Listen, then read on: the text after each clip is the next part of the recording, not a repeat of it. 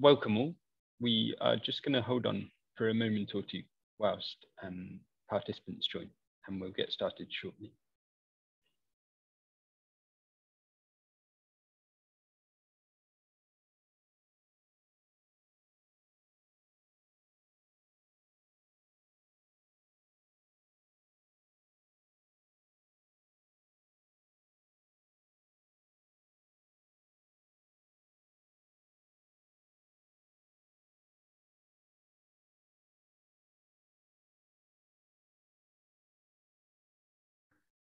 This webinar. Thank you for joining us for this webinar on developments in photoplethysmography. The webinar is hosted by the Institute of Physics and Engineering in Medicine, or IPEM. Thank you to Catherine, James, and the others at IPEM who have made this possible. My thanks too to the Research Centre for Biomedical Engineering at City, University of London, from where I'm speaking today. It's a very exciting and appropriate setting, as the centre hosts researchers working on all sorts of aspects of photoplethysmography. The webinar is being recorded and will be made available on the IPEM website. A link will be sent to all registered delegates as soon as it's available to view. Today, we have 3 talks given by Dr. James May, Eliza Mejia, and James Annable. During their talks, we encourage you to contribute questions using either the Q&A at the bottom of your screen or the chat box. I will then read out these questions after each talk in turn. So it gives me great pleasure to introduce our first speaker, Dr. James May. James is a lecturer in biomedical engineering at City, University of London. His research interests centre around optical monitoring and electronic instrumentation development. Today, James will be presenting on phantoms for in vitro investigations of PPG, photoplethysmography, and PPG technology development. James, thank you for presenting today. We're very much looking forward to your talk. Hi, everybody. Yes, thank you very much, Peter, for the kind invitation. And thank you, obviously, to IPEM for hosting this very interesting series of webinars, of which I've been observing for the last few months. I was meant to present in the last one, but unfortunately, I was taken out due to unforeseen circumstances. So I'm very happy to come to you today. I'm going to share my screen now, but I will also turn my video off because it seems to have a bit of a delay issue by those things, but hopefully this will resolve it.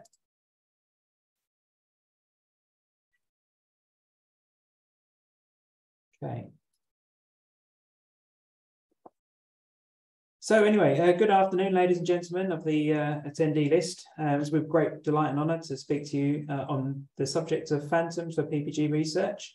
And for PPG technology development.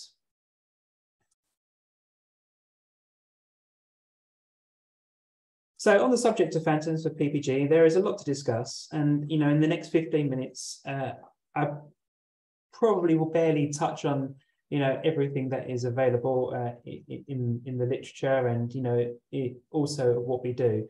I mean, one of the experiments that I might actually briefly show you today, I could probably speak to, for a good half an hour or more on anyway. And it's not just experiments that we're conducting in our lab, we're also, I believe, one of the only centres in the world developing actual PPG phantom technology for PPG research. So it's very exciting times. So firstly, I would like to establish that in clinical research, animal testing, human or otherwise, is probably the most preferential environment of choice when it comes to the exploration and validation of hypotheses and trial of new medical devices. Unfortunately, it's precisely because of this in vivo nature that it can often be difficult or impractical or even unethical or dangerous and to explore some aspects of PPG signal origin or morphology. And this, in our view, could actually hamper some of the research that we want to undertake. So in addition to this, when in vivo studies can and are carried out, challenges will still remain. Among them being the variability among subjects, and even within the same subjects at different times of the actual PPG signals. Large data sets of PPG signals, although they're available, some pathologies that we might want to explore, those data sets are either rare, scarce, or totally non-existent. So having an in vitro method to gather some these types of signals will be invaluable to signal processing and for the development of new devices. There's also two other issues, one being the compromised data gathering. I have a background in clinical trials, and often when we were doing our clinical trials, it was often the case that it would be we'd be in surgery or at the bedside in the ICU of patients, and often we would have to place our sensors without too much interference to the patient. So we didn't really get long to optimize the placement or utilize everything that we could. So often, data gathering could be compromised. One of the examples that springs to mind is when we were doing some PPG gathering, for example, we wanted to place some of our sensors on some hands and feet. Unfortunately, the patient had suffered some very nasty burns, which gave us the opportunity to explore one of our other sensors designed for esophageal measurements. But the only other peripheral measurement we're actually allowed to use was across the nose. Luckily, we were allowed to we could get PPG signals, but they were compromised in quality. So, these kind of things are, always a problem. And, because of this, the analysis can be quite challenging. So the main advantages of in vitro modeling in PPG are that the main signal parameters can be altered to suit the study. Specific pathologies can be introduced and tested at extreme cases. Physical models of previous in silico studies can also be tested to confirm outcomes or gather new intelligence.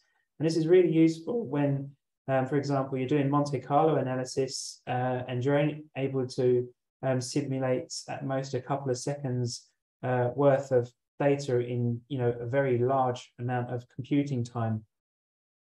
Instead, we can run a in vitro model with the exact same physical model parameters as the in silico model, and we're able to actually gather the actual the length of the signal that we originally wanted. And the main other advantage is that nearly any anatomy can be replicated with custom properties for the volume and the shape and geometry of the actual area of interest. And we can also tailor the optics and the mechanical properties as well, within reason.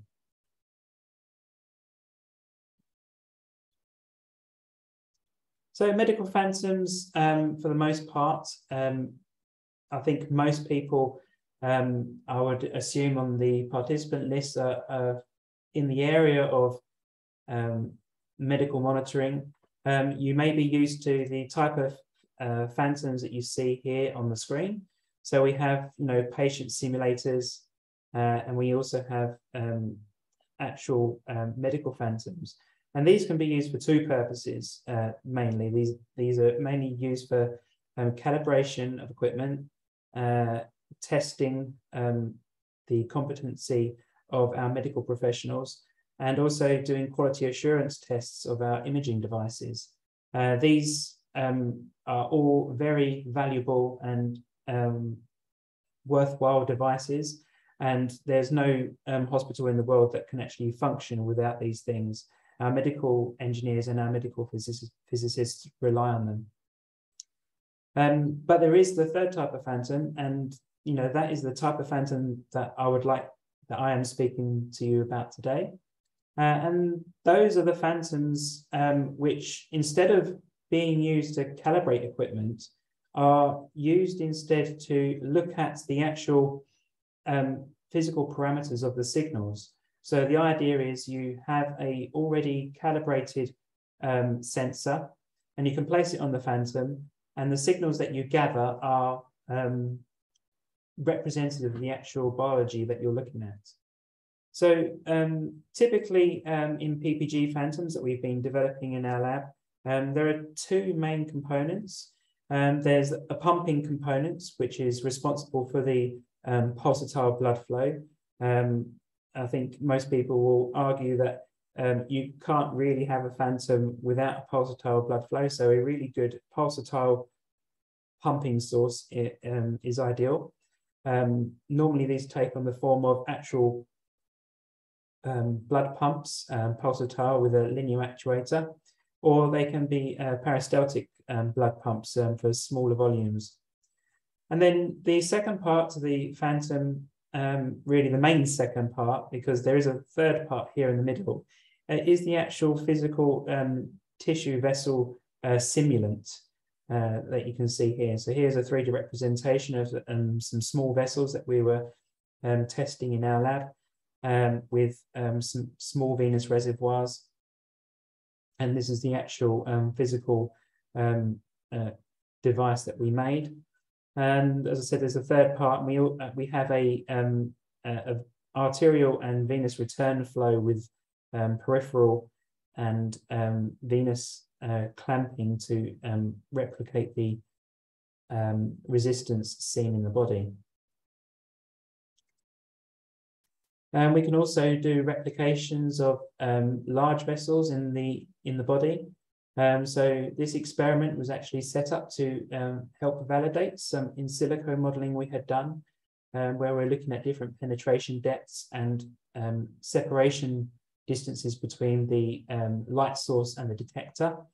And again, we have, this is the main actual tissue vessel simulant. This is using just standard commercial vessels, but it was made with a silicon to a formulation where we could actually tailor the actual hardness to be the same as physical tissue.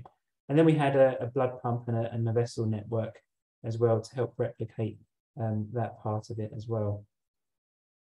Another area that we look at is also see if we can create anatomy models that are very highly representative of the actual geometry. So here we see a head phantom, and this is doing some intracranial pressure monitoring. And obviously we have a whole setup here. So we have another blood pump running. We have a blood vessel network with filtration and oxygenation going on. And we have independent control of intracranial pressure. Another thing that we like to look at, and is always maybe a concern for the people who are developing wearable devices, is how, especially those which are wrist-based, for like watch devices, is how does the contact pressure actually alter the PPG signal? And so we've been able to set up in our lab a very reliable and steady method to replicate the different contact pressure that you see on top of human tissue, and we're able to measure that force and see the actual normalized PPG level amplitude change as we're changing the pressure on top of the actual vessel. So in our hypothesis, it should be that as you're increasing the pressure, you're also increasing the penetration depth into the tissue. So therefore, you should see an increased amplitude gain on the PPG signal, only up to a certain point, because then you start to occlude the vessel and your amplitude should then begin to fall. That was our hypothesis, and obviously we've been able to replicate that here. So, of course, the actual fabrication of these tissue vessel phantoms is very fascinating, because you can't just grab any, tubing and silicone off the shelf and say that that's it. The human body, the anatomy of the animal is very different to the commercial materials you see. Blood has viscoelastic properties, as does the vessels and the tissues, which encompass is the blood that flows through them.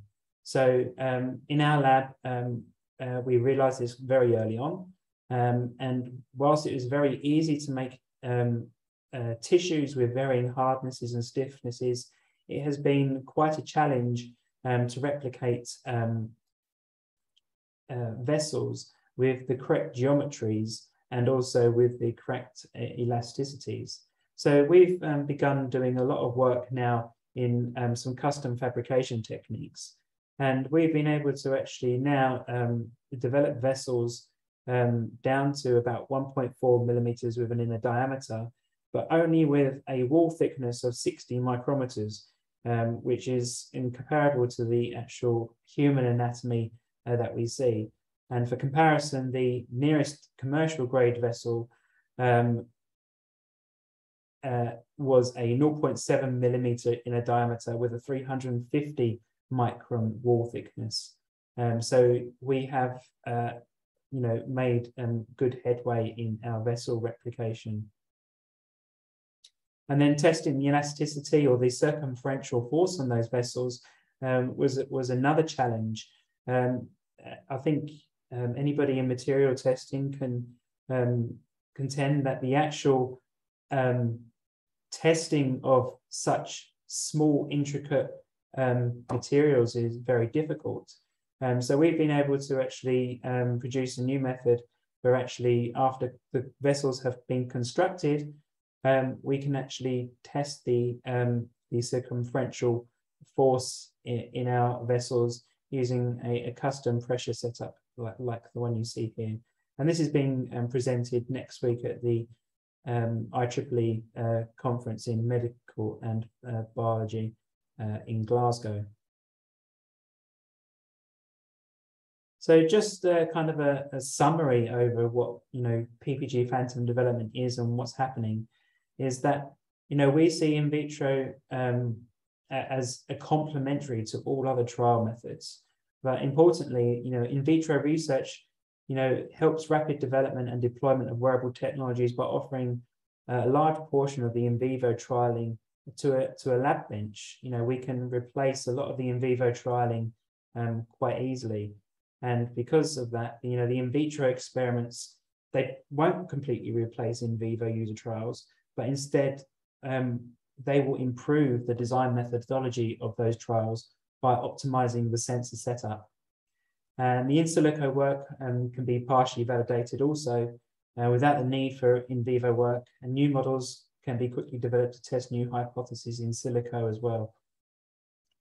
And just a little bit on the materials side of it as well. We've found, through some trial and error in our lab, that our PDMS materials are highly configurable, and they can, in terms of their optics, their mechanics, their geometry, their volume, and they can be scaled up or down to nearly any anatomy of interest. And silicon has a very interesting way that it behaves.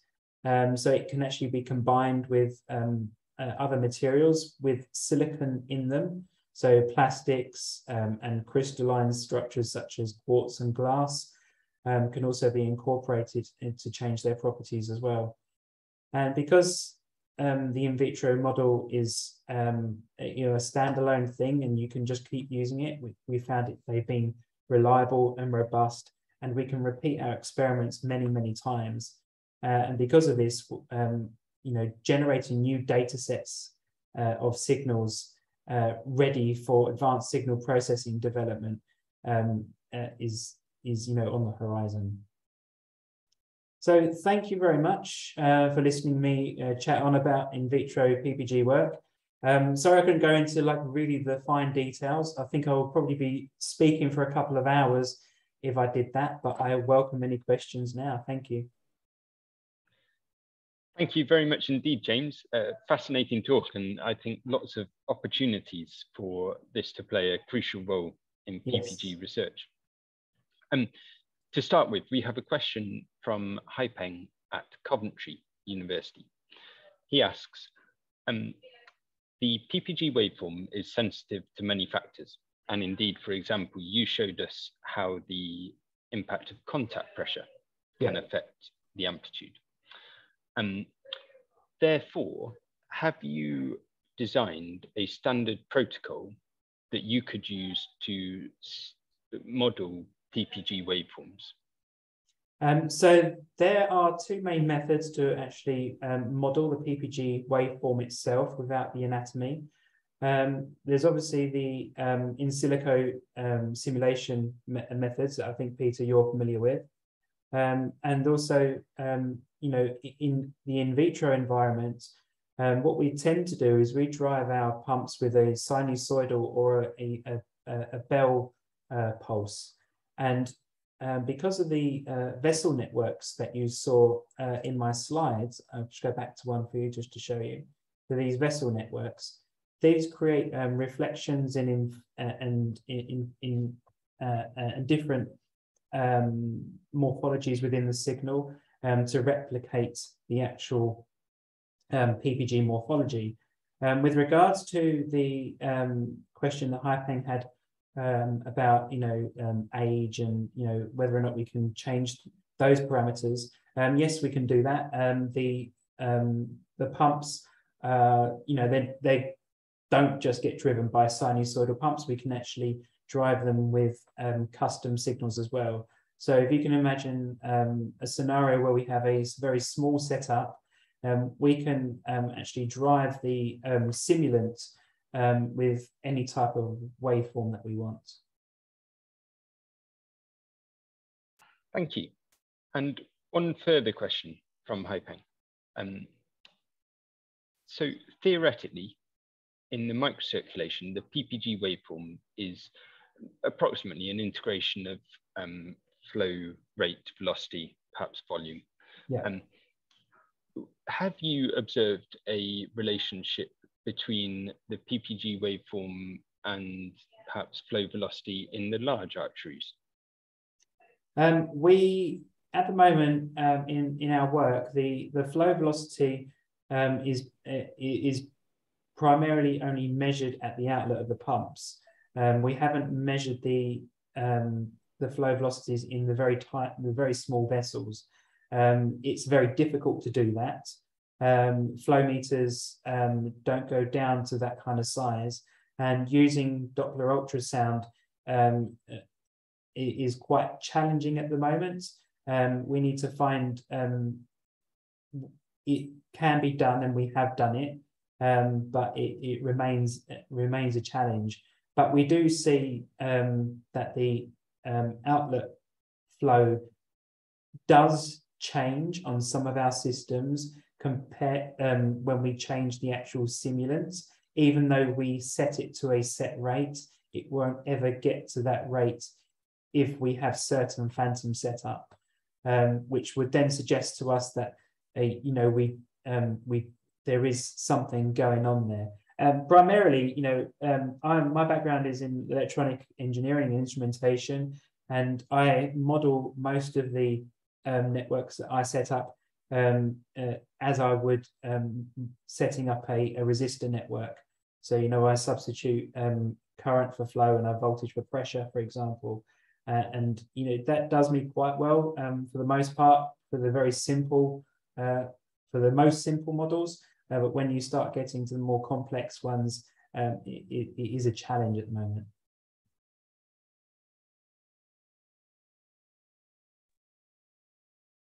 And one very brief final question, if we may. Yeah. Have you faced any challenges in terms of blood turbulence with the phantom? Yeah, so we have to be very careful with turbulent flow. One of my colleagues in Estonia is looking at exactly these problems. So we have two methods to look at turbulent flow. We've actually got a steady state flow pump as well. So we're not looking at pulsatile signals. So we're looking at the high frequency components and calculating Reynolds number and seeing how it actually compares to the actual Reynolds number of the turbulent flow that we might expect. But to deal with it in our actual system, it's just about careful design. So we don't have any sharp T-junctions on the outflow path, for example, and we have large reservoirs going on the Venus return. Brilliant. Well, it's been fascinating to gain an insight into the amount of detail that you go into in designing this setup, whether it's avoiding T-junctions or what it might be. So James, may I thank you once again for a fascinating talk. No worries, thank you, Peter. Welcome Eliza Mahia. Eliza is nearing the end of her PhD here at City University of London. And in her research, she's investigated algorithms in the field of pulse rate variability. Indeed, she's published an excellent review paper on the topic, which I'll put in the chat. Today, she'll be presenting on photoplethysmography-based pulse rate variability, standardization of the technique using simulated signals. Eliza, thank you for speaking to us today. We're looking forward to your talk. Thank you, Pete, and thank you for the introduction. I'm going to share my screen now, so we can.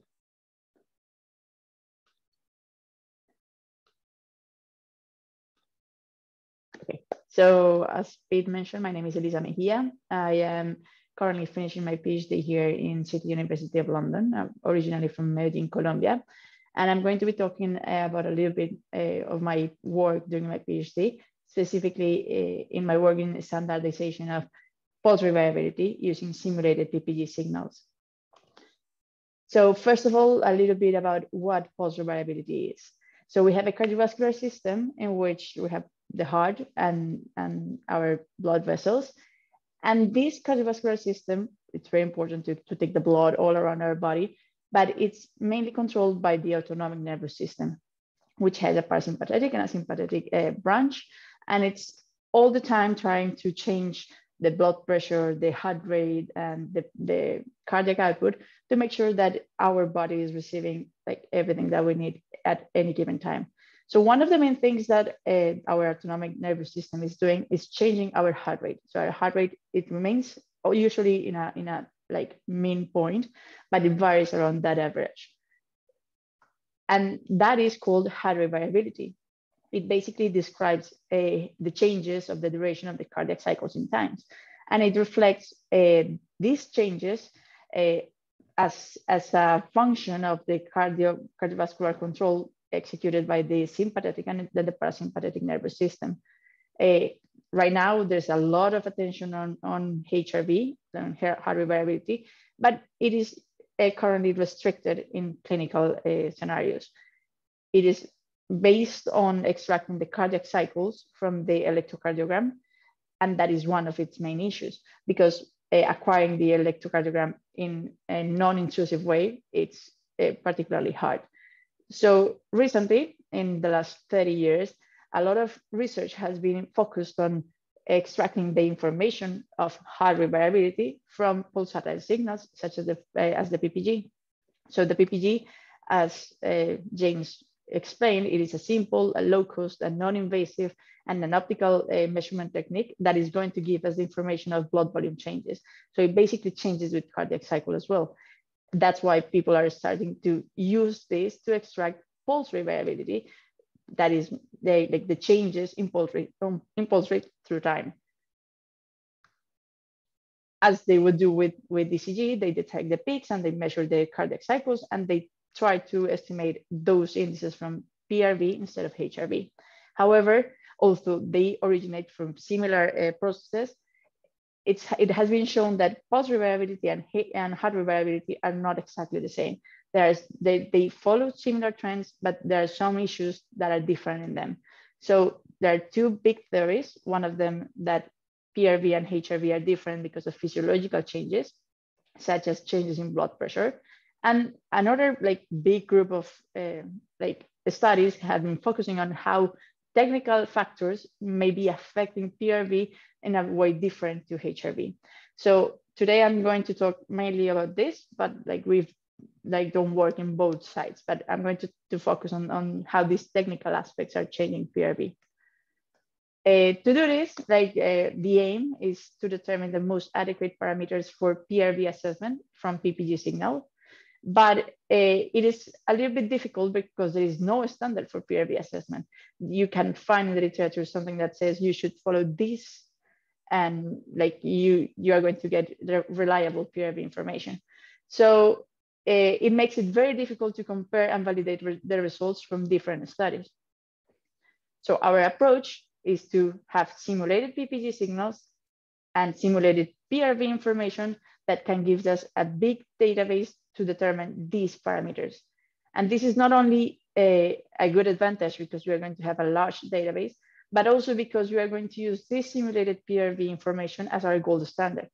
Usually in the literature, you go and find that they are trying to understand how these technical aspects are changing PRV, but they compare it to HRV.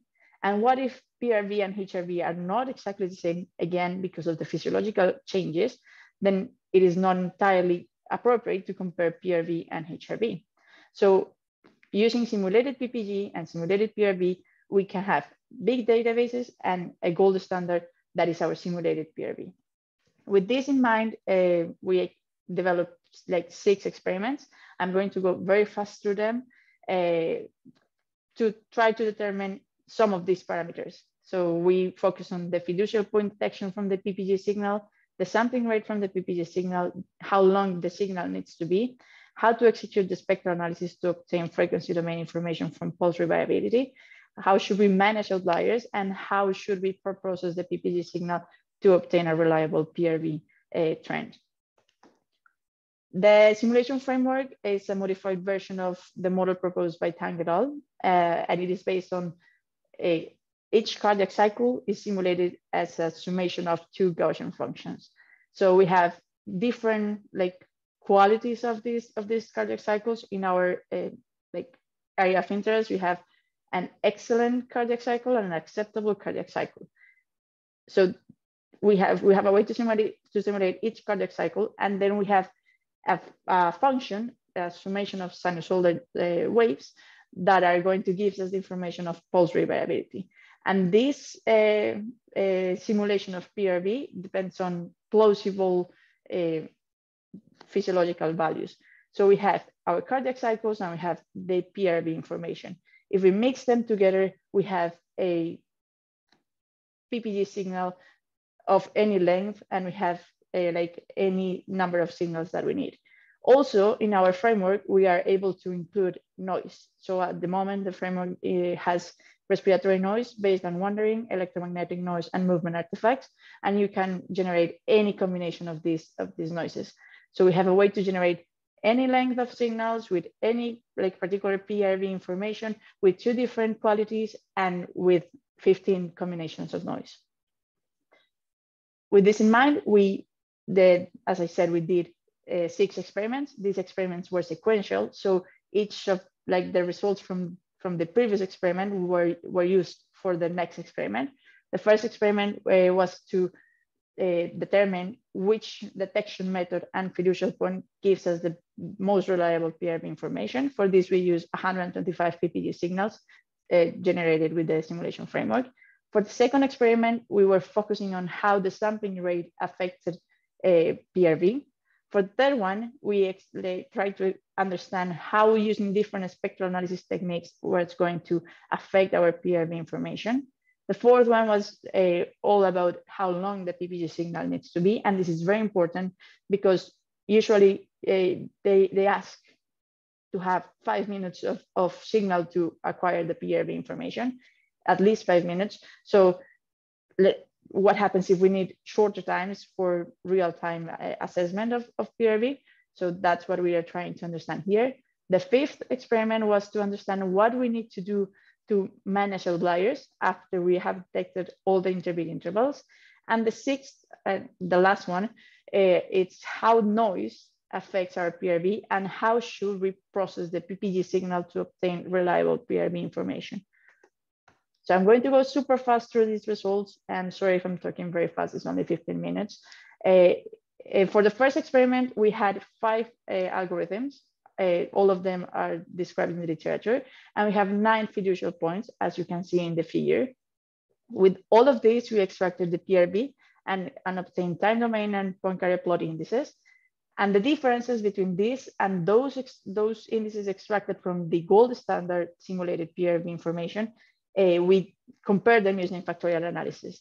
At the end, we found that the algorithm D2Max had the best performance for PRB analysis, but the lineator and HardPy were very close too. Whereas for the fiducial point, the best results were obtained using the A point that's detected from the second derivative of the PPG signal, but the tangent intersection and the onset points were also relatively good for PRB assessment. Then we focused on the sampling rate. So we generated a lot of PPG signals with different sampling rates. And we found that using sampling rates below 128 Hertz didn't allow us to have a reliable PRB information from the PPGs. So when you're extracting PRB information, you need to have at least 128 Hertz of sampling rate for the PPG, or consider interpolating the signal. For the spectral analysis, we couldn't find anything in the literature in which people were trying to find out which is the best way to extract frequency domain indices from HRV or from PRB. And it is quite important because most of the analysis based on HRV and PRB are trying to understand this information, especially the low frequency and the high frequency bands of the spectra. So we extracted the interbeat intervals from the simulated PPG signals and obtained the spectral analysis from this using classical techniques, model-based methods, and the Lombes algorithm. Then for each of these, we did a factorial analysis and understood which was the best combination of parameters for each of the techniques, then compared all of them together using a Kruskal-Wallis and obtained that the best options for PRB analysis would be to use the FFT or to use the P-music with specific parameters for all of them. The fourth experiment that we developed was trying to understand how long the PPG signal needs to be to have reliable PRB information.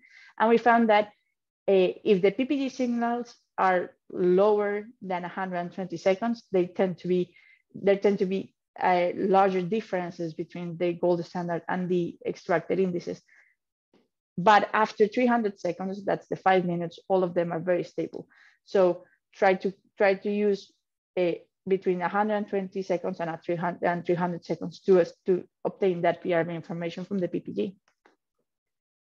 The fifth experiment was outlier management, in which after detecting the interbeat intervals, we wanted to know how should we manage outliers here.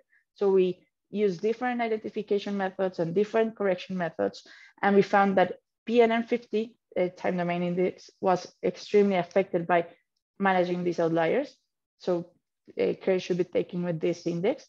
But in general, the correction method did not have any statistically significant difference. And usually there's no need to apply any additional outlier management after the interbeat intervals were detected using appropriate algorithms. And finally, we have the noise management experiment, in which we have 15 different types of noise, a combination of the noises that I already mentioned.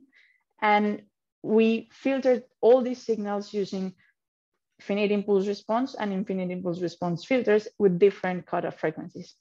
We found, in the figure, you can see an example of the signals that we can generate with different types of noise. And we found that this is actually very important for PRB analysis, and something that very few people have started noticing, that we need to use appropriate preprocessing techniques for PRB analysis. The most affected index, again, was the PNM50. And usually we can see that the best filters that we can use are the elliptic infinite impulse response filter, or the equilibrium or Parks-McClellan FIR filter. Usually having lower cutoff frequencies gave us better results, whereas the high cutoff frequency didn't have a lot of impact, except for when movement artifact was involved, which is most of the time. So the better results in these cases was with 8 Hertz as high cutoff frequency. So as a conclusion, a reminder, the aim of this experiment was to determine the most adequate parameters for PRV assessment from PPG signals. We found that the better performance was obtained when signals were longer than 130 seconds and had sampling rates above 256, above or equal to 256 seconds. The signal should be filtered using low cutoff frequencies and elliptic, equiripple, or Parks-McClellan filters. That depends on the noise. So it's very important to understand what kind of noise you have in your signal. Also, the PRV trends were more reliable when detected using the D2 max and the A fiducial point algorithm and fiducial points. There was no need to do any additional outlier management, and the spectral analysis should be performed using FFT or PMusic. This is the first approach to establish guidelines for PRV assessment from PPG signals. And our view is to continue working on this. So there is like a standardization of the PPG and the PRV application specifically. It is very important that we start thinking about how to standardize this signal, how to make sure that we can compare the results from one study to the other one to give it not only to PRV, but to PPG a little bit more reliability. So future work, first of all, we need to validate these results using real data. However, here we have one question. So we are using now PPG, the gold standard PRV. But if we go to real data, what are we going to use? Should we use HRV or what do we need to use? Also, there's room for improvement in the simulation framework, especially in the PRV model. And we could think about different alternatives to how to simulate that PRV information. And there are a bunch of aspects that we need to consider to continue working on this standardization of PRV and PPG. There are some related publications to this. Some of these are currently under review, so hopefully they're published soon, but please don't doubt and contact me if you have any questions. So thank you very much. Thank you very much indeed, Elisa.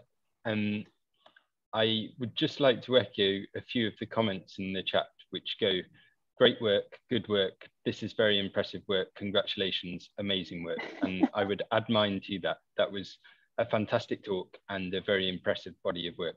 So congratulations. Thank you. Thank you, but I hope you have questions too.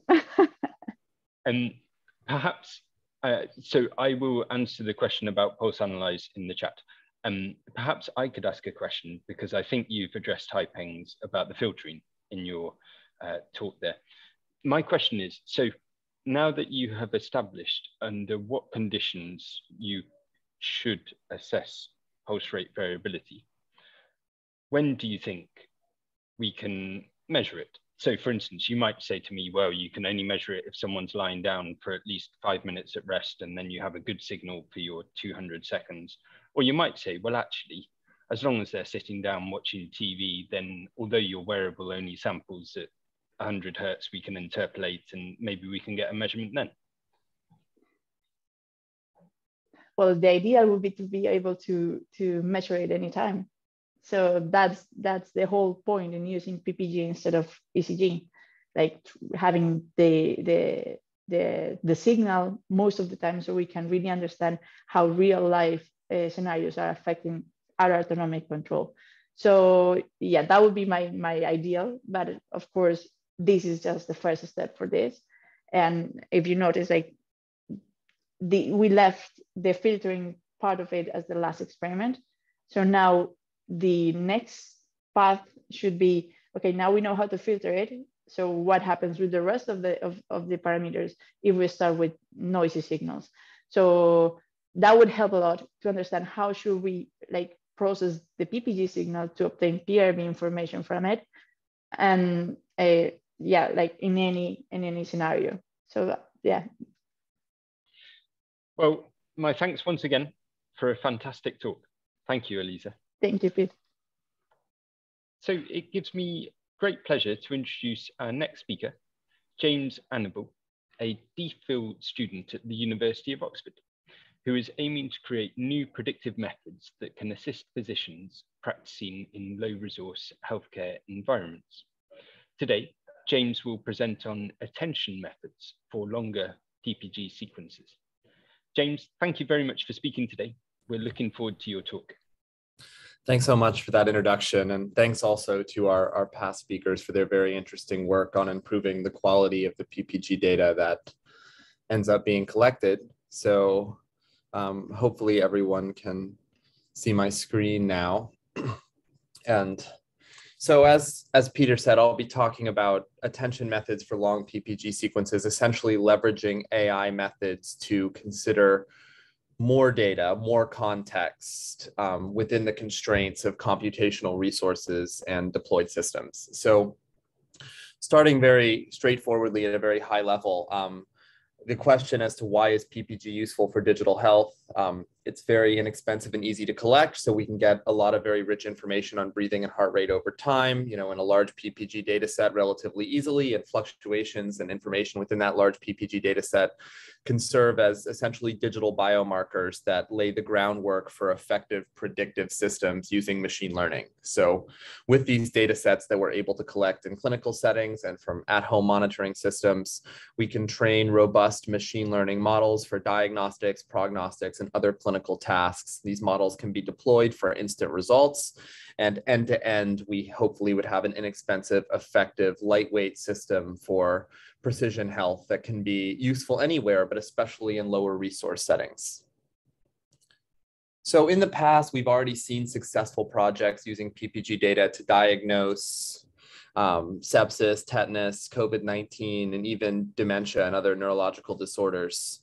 However, we've also observed that many studies use very short sequences of PPG waveforms for training machine learning models. So we're taking a little bit, for example, the dementia study used 3 minutes, and using that small window of context to attempt to complete some sort of task, even though with a wearable device, it's realistic to capture hours or even days worth of data. So, and that kind of leads into the problem. So of course, there's, a lot of information, even in a single day's worth of data collection, and several seconds or several minutes may not be enough time to capture the information that we need to complete the task, especially for more complex tasks, perhaps laying at the interface of lab tests and PPG and understanding how those two modalities can interact and how they can be swapped out. And here, environmental factors or other variables may include the biomarkers we need. So patients' interactions with their surroundings, interactions with treatments and other medications may trigger the significant events that we need to complete a task, especially in a chaotic context like the ICU. And the other question we have, and this is well characterized in language AI, is, the biomarkers may not be represented as singular events, but rather captured in the variance of a sequence over time. So things happening in previous states, defining the significance of something that's going on in the current state. So essentially intra-patient or intra-sample variance being the method for which we need to determine the biomarkers in PPG data. And with that, of course, the answer would be having a much longer sequence, like we would leverage a paragraph rather than a sentence in language AI, but that's really a challenge for at least the cutting edge methods that we need to complete complex tasks, because oftentimes the PPG waveforms are converted into spectrograms, which are 2D matrices that contain frequency information about a signal over time. And those spectrograms are used as inputs to the AI models. And depending on the parameters used, a spectrogram for 5 seconds of PPG data can be 60,000 data points. So now if we have a 12-hour sequence, obviously computationally, that's an extremely intensive and challenging task to try and understand at a very nuanced way what's going on in that sequence. And here's just an example of what that matrix looked like right before the AI model would see it. We can see we have frequency information on the y-axis and then time, of course, on the x-axis. So the key research question that we're looking at is, can we develop new AI methods specifically for PPG sequence to understand and capture intra-patient variants and longer sequences without breaking the bank on computational resources and GPUs, and without losing key information during dimensionality reduction, which is currently how long sequences are often handled in the context of AI for PPG research.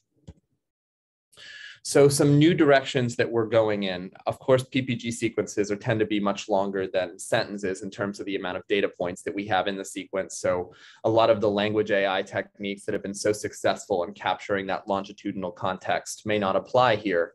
There's also, unlike text, a lot of data to ignore. So we often find long periods of steady state data within PPG sequences that don't have significant clinical events. So right now, given the current state of AI, large architectural advancements seem very unlikely. The state-of-the-art algorithms in terms of how they're designed are very difficult to beat on just about any task involving time series data. But we've identified two main areas for innovation that we feel can really improve how PPG data is analyzed, particularly in a longer or extended form. So the first of which is, how we calculate attention, which I'll talk about in a second, or essentially how we pick the important parts of the sequence. And second, our learning objectives. So essentially how we're encoding information into our algorithms and how we pick the information that will then be used in a clinical setting to complete the task. So I'll start with first the attention methods, which again is just kind of a way of teaching a model where in a sequence it should pay attention, or what exactly it should be looking at. And in recent years, attention methods via the transformer have transformed natural language processing, or AI for language. And we've seen, from Google and Facebook and other leaders in that field, incredible improvements on the ability of AI models to take in lengthy sequences of text and extract relevant information from that or answer a question. And these attention methods are extremely useful because they can identify which parts of the sequence have, an important relationship to the current element.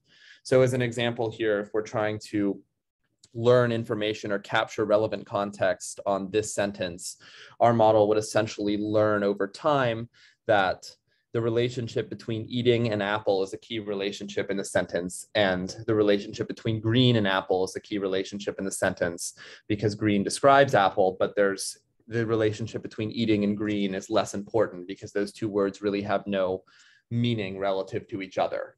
And that's the foundation of attention right there, is that essentially we're learning, these two elements have an important relationship, these two don't.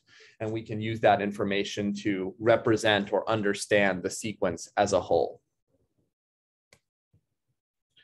So right now, for anything that's essentially a 2D spatial-temporal matrix, in most cases images, the best AI model that's currently on the market, if you will, is called the vision transformer.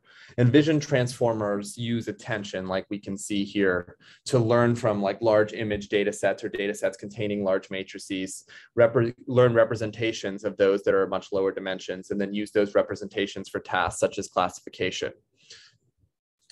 Unfortunately, even a model as robust as the vision transformer, and truly it's been exciting what we've been able to do with other shorter, smaller matrices, these are still unable to handle very large, unreduced input matrices like extended PPG sequences. So even with these cutting edge attention models, we're still at a bit of a loss, on how to handle these extended sequences that we need to capture that intrapatient variance or understand or identify those more complex biomarkers in the sequence. So one of the areas where we're focusing our attention is on modifying the vision transformer so that we can leverage the power and effectiveness of that model towards this particular problem. And we will simply, rather than changing the structural breakdown of the VIT, we'll modify it so that the attention itself is done differently. And within the matrix or within the sequence, our vision transformer model will consider only a subset of the relationships between regions. In our past example, essentially, we would consider the relationship of every word with every other word. But here we're only going to take a subset of those relationships and use those to represent the entire sequence. And what I'll show with an image in just a second is that doing it this way, the model will learn information indirectly on the entire matrix. So here, if we have the sentence, I am now going to sleep, we don't need to check the relationship between every pair of words in this entire sentence. It makes sense, it's intuitive that if we understand the relationship between am and now and am and going and am and sleep and to, we'll have enough information to understand what's important about that sentence if we needed to make a prediction. We don't necessarily need to connect every single one of these dots to capture the relevant context that's needed for a successful predictive model. So that brings us to what we've kind of put together where we're using a mix of global and random attention to optimize performance on longer sequences and larger matrices. So we've seen this work done in language, and now we've changed it up a little bit to work with computer vision or image processing or matrix processing. And so for some regions of our matrix, we'll consider the relationship with all of the other parts. So we'll perform global attention for some specified regions of the matrix. And for the other regions, we'll consider the relationship with only some of the other parts like we see here. So by balancing between global and random attention, we can learn a lot of the context we need to have a predictive model while removing, a lot of the computational work that the model has to do on a very, very long sequence. And we also take this a step further by using other active optimization strategies to choose which relationships are considered by our model.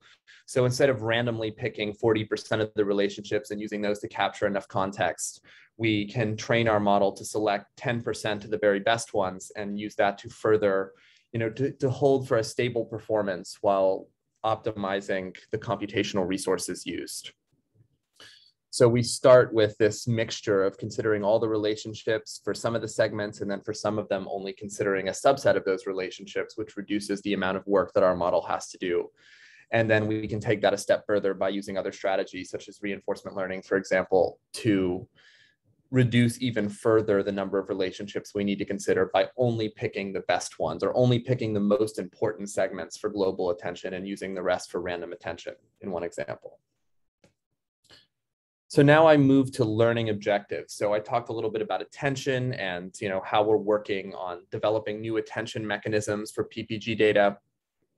And now I'll talk a little bit about how we're teaching models to represent data. So a deep learning model or a deep learning algorithm takes data as input and it creates some sort of representation, but we need a way to evaluate those models or train those models to create the right sorts of representations for the task that we want to do. So one very popular and emerging learning objective or teaching tool for our AI models is called contrastive learning. And here the model is essentially generating similar representations of similar things and very different representations of different things, which sounds very simple, but in the process, it's actually been shown that this is a very effective way of learning key distinguishing information. So obviously, if the model is able to distinguish one data point from other data points, it's learned something interesting or unique about that data point that's important enough to distinguish it from everything else.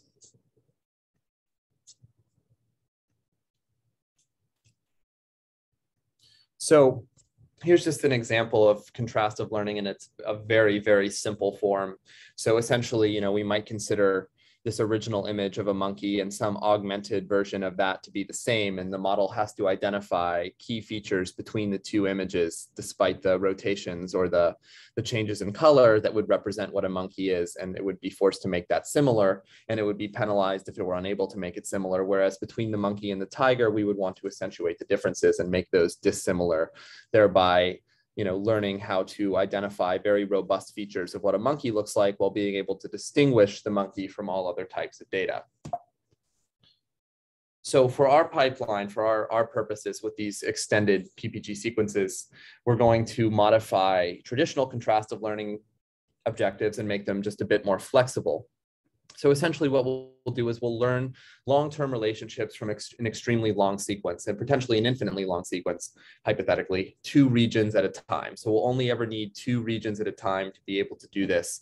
And over the course of training, our model will be able to learn how to capture those long-term dependencies while only needing to simultaneously handle 2 at a time, which will reduce the computational burden and increase the efficiency. So the way we've done this is we've said essentially that the neighboring regions of the sequence are considered positive pairs with similar representations, and the very distant regions are considered negative pairs where we want to learn key differences. And our assumption here is that each region of the sequence contains sufficient local context such that we don't need to accentuate its difference with the neighboring regions. What we really want to understand is what happened in the more distant past, key events that may have a direct effect on what's going on right now. It's essentially adding memory into our AI models without actually having to give it the full sequence all at once for it to memorize. And our approach here is flexible in that the positivity or negativity of the pair is determined by the distance, not by a discrete label.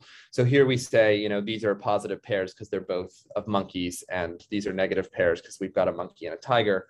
Whereas here we say the further we get away from the current state, the more negative the pair is, and the more we need to learn those key differences in hopes to capture those long-term dependencies while also identifying a robust representation of the local state. And those are the methods that we've designed, and in early tests have shown that leveraging these longer sequence with effective methods have improved results on basic classification and diagnostic tasks like predicting the positivity and negativity of COVID-19. And we're expanding that into a much more detailed study as a collaboration with the Oxford University Clinical Research Unit in Ho Chi Minh City, Vietnam. And our aim here is to understand the role of wearable sensors in digital technology, namely AI models in ICU settings. And to do that, we've got access to hundreds of infectious disease patients at the Hospital for Tropical Diseases in Ho Chi Minh City. So I guess the center point of this study is there are over 100 patients with COVID-19 that we've gotten access to. We have detailed longitudinal EHR, apologies for the typo. So we've essentially got, you know, medication, outcomes, comorbidities, complications, lab test results over the course of 2 weeks, as well as 10 to 12 hours on average of PPG data per patient. So obviously these are much, much longer sequences than our AI models had previously been able to handle. And we're performing a very in-depth study to benchmark and better understand the impact of sequence lengths on AI models trained with PPG and the effect of new attention mechanisms and new learning objectives on AI models trained with PPG data for clinical purposes. Our future work in this area, of course, we really want to make it as available as possible, this information on how to optimize sequence length and how to optimize learning so that PPG can be most effectively leveraged in a digital technology context and in a monitoring context. Well, we're also planning to release our data set and our new AI methods as a package so that for future studies involving lengthy sequences, we can make these effective methods as available as possible. And finally, transitioning some of these methods into real-time AI systems for live 24/7 PPG monitoring in the ICU setting or in cases of at-home monitoring as well. So a lot of this will be coming in the next days, weeks, and months. So some of these things are not available yet, but they soon will be. But if you have any questions or would like to discuss any of this work further, please feel free to send me an email and I'll be happy to go through it in greater detail. And Peter, thank you once again for the opportunity to speak here. Thank you, James, for a fascinating talk and for giving us an insight into this emerging area and your cutting edge work here. Thank you. We have a few technical questions, if I may. So firstly, we're asked about the calculating a spectrogram, as you showed earlier in your presentation, and specifically what parameters should be used. So parameters such as the sampling rate, frequency limits, windowing. Sorry, can you repeat the question? I had trouble hearing some of that last bit. Can you hear me okay now? Yes, yes. So how do we calculate or create the spectrogram? And in particular, for instance, is there a particular sampling rate or frequency limits or window duration that we should use? I haven't found typically that this is a terribly sensitive area. So the sampling rate, of course, really depends on the system that you're using. And I personally don't usually resample the data because that can cause issues with model performance. So it really would depend on the wearable device. Other parameters like hop length, typically, to be quite honest, the defaults for whatever package you're using are effective. The only reason you'd really want to customize them, at least in my experience, is if you wanted to make the data smaller. So if you wanted to, for example, extend the hop length or essentially the stride of the calculation so that the resolution was a little more coarse-grained, you could reduce the dimensionality of your data. But typically, I mean, kind of the purpose of this work is to avoid having to take away more fine-grained features and be able to instead improve the efficiency of our models, if that makes sense. Certainly does, yeah, thank you. Then we have a question on dealing with baseline drift in long PPG recordings. And Haipeng asks, if it's excluded, will it affect the extremely low frequency components in long PPG signals? So I don't think that, I don't usually exclude the lower frequencies for that reason. Another, I guess, step that you can take to kind of understand baseline drift, or areas more related to the respiratory rate, is that you can extract the respiratory rate from the PPG signal itself. So with new deep learning techniques focused more specifically on this and respiratory quality indices, we can extract the respiratory rate and use it as an accompaniment to the raw waveform, rather than forcing the model to learn that implicitly. We can tell it in advance, which in some cases has been shown to improve performance. That's very interesting, the idea of combining this approach with older approaches as well. Absolutely. I mean, we want to be able to hold the machine's hand in any possible way that we can, because ultimately, as interesting as some of these techniques might be, they're still not that intelligent. So if there's any way we can make it easier, that's certainly something we want to take advantage of. I have two quick further questions, if I may, just before we close. So firstly, we're asked, what are your suggestions on the choice of embeddings for the PPG as an input to the VIT? So for instance, word to VEC or audio to VEC. Sure. I believe with the VIT, at least for images, at least, and we haven't had any issues with PPG, that essentially when you use VIT, you're breaking that matrix down into essentially patches, and then a linear representation of those patches is learned over as part of the model. So it's not, obviously images aren't discrete like text, where you can have a sequence of word IDs and corresponding embeddings. You instead have a more dynamic structure where you have, local neighborhoods that may contain relevant information. So what Vision Transformer does is that it breaks that matrix down into individual patches, essentially learns a linear representation of the relationship between those patches, and then uses that for further modeling of the matrix. Thank you. That was very clear. So final question from Dr. James May. James says, thank you for your talk. You mentioned that large periods of PPG sequences can be fairly inactive and don't contain much useful information. And James wonders, how would this relate to the pulse rate variability work that ELISA is carrying out, where actually low levels of pulse rate variability are in fact potentially telling us that there's a problem. So they may indicate a pathology. Well, in that case, that would be something I think that we haven't really studied in the context of AI, is how to kind of leverage the lack of variability. Typically, regions where there's no signal have traditionally been ignored. For example, if we're trying to predict, the degeneration of a patient, you look for, significant events that happen that show a deviation from the baseline. But if in fact the lack of variability is a signal that we would want to capture, we could integrate into the model some sort of metric or heuristic that represented that lack of variability, similar to how we integrate the respiratory rate. So that could be of interest in future work to kind of understand, if that indeed turns out to be the case, how we can use that alongside the models that we already have. Thank you, James. You've very clearly explained quite a complex and I imagine new topic to many of us. So thank you very much for giving us this introduction, and we will look forward to seeing how your work progresses over the coming years. Thanks so much, Peter. May I extend my thanks to the other speakers as well, to Dr. James May and to Elisa Meher, and just to pass on details of future events.